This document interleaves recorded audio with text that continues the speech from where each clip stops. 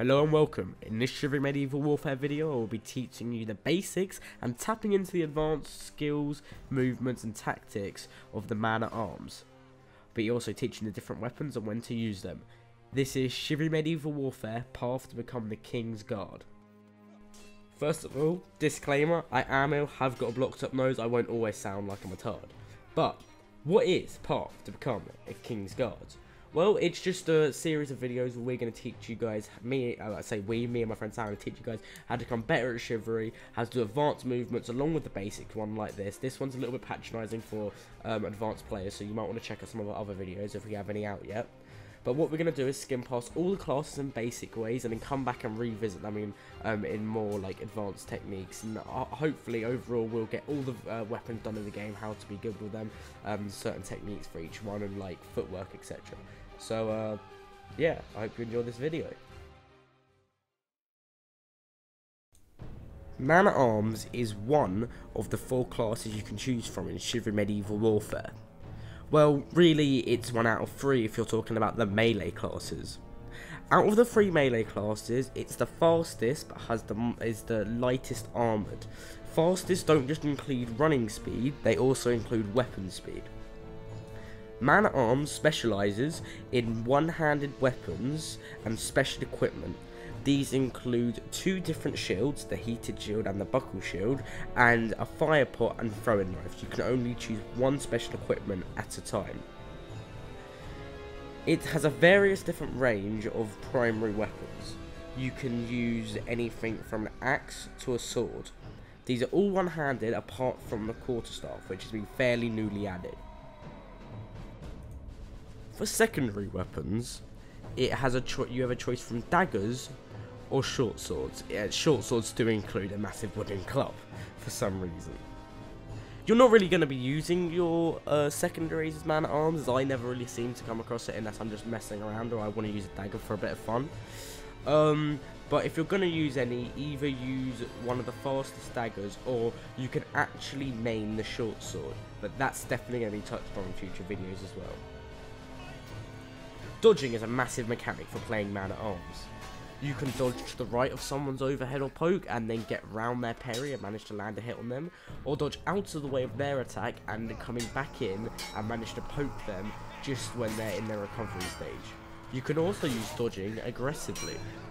This can be anywhere from just dodging towards them so you're able to actually land your hit, to dodging directly in their face, then panicking thinking that your dodge animation is an attack animation and panic blocking when you manage to get them in between panic block.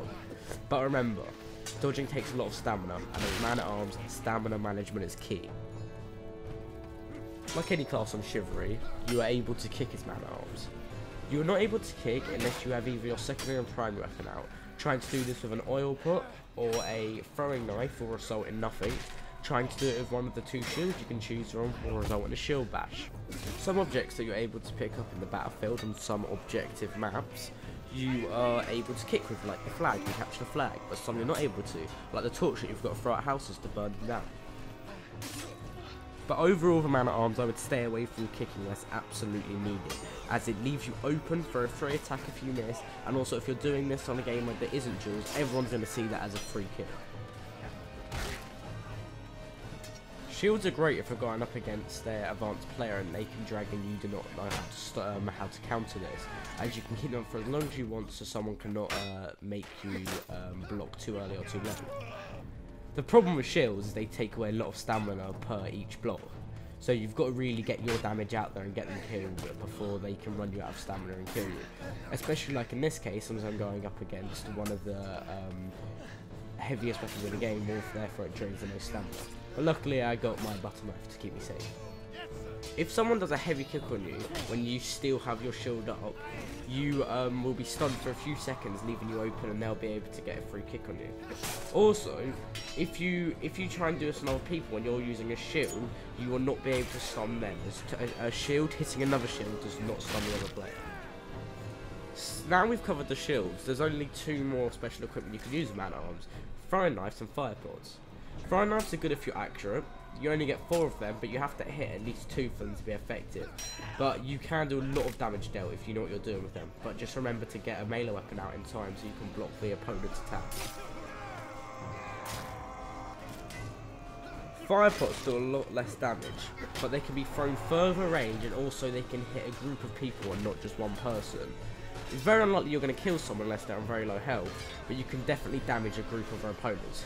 Just don't forget, you can team kill in this game. Thank you for watching our video. If you want to learn more about Chivalry, head over to our channel and see what videos we got up. We've got new videos coming out soon of how to use footwork and advanced movements for the man-at-arms. We also have a tip video coming out. If you want a certain class, weapon, or mechanic of this game to be covered, leave a comment in the down below, and I will sure to get back with you either with a response or hopefully with a video. Thanks for watching, and please subscribe for more videos.